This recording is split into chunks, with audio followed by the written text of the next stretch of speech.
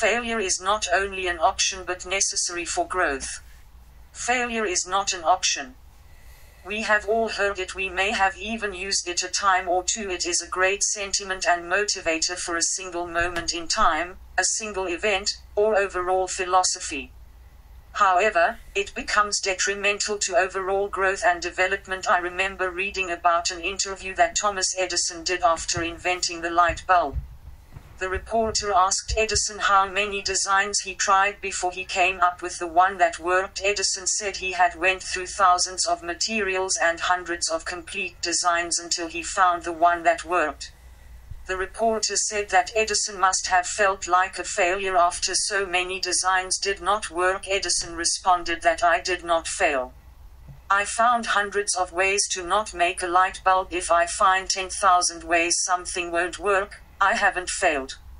I'm not discouraged because every wrong attempt discarded is often a step forward. I remember one time after executing a particularly poor block and eating the punch up to wrist, picking myself up off the floor and thinking, well, I just learned at least one way to not block. Maybe I should work on finding one that will. We need to begin to look at failure as a comment on growth and not let our ego turn it into a comment on us as a person. We have failed at this attempt, not we are failures as people. For those of you who do weight training, growth and improvement happens after the muscle fails, not before. If you go to the gym and pick up a 5-pound weight and lift it twice, you may be able to call that a workout if you want, but you will never improve or grow. So you pick a weight that is heavy enough so that at about the 8th repetition the muscles begin to fail, and then you push yourself to do as many more repetitions as you can until the muscles fail completely.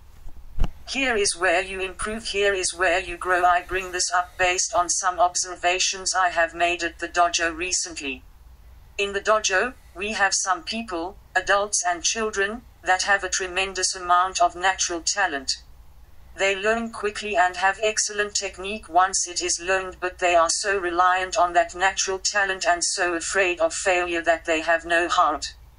They have no strength of character to push themselves past their natural talent to the next level. Their natural talent makes them good. But if they could learn to accept failure and develop the warrior's heart to push past their limits and ego, they could be great. They could turn themselves into the next Cunibus, Bruce Lee's, etc. I'm not saying that we should strive to fail or accept failure in and of itself. I'm saying that we should be pushing ourselves so hard to our limits that a failure is inevitable. Then take that failure and learn from it and grow from it. Learn to laugh at yourself when you fail, especially spectacularly, just as the people who saw you do it will probably be laughing. Learn from your training failures so that failures will not happen when you really need your training. Grow from your failures and do not let fear of failure stagnate you as a person.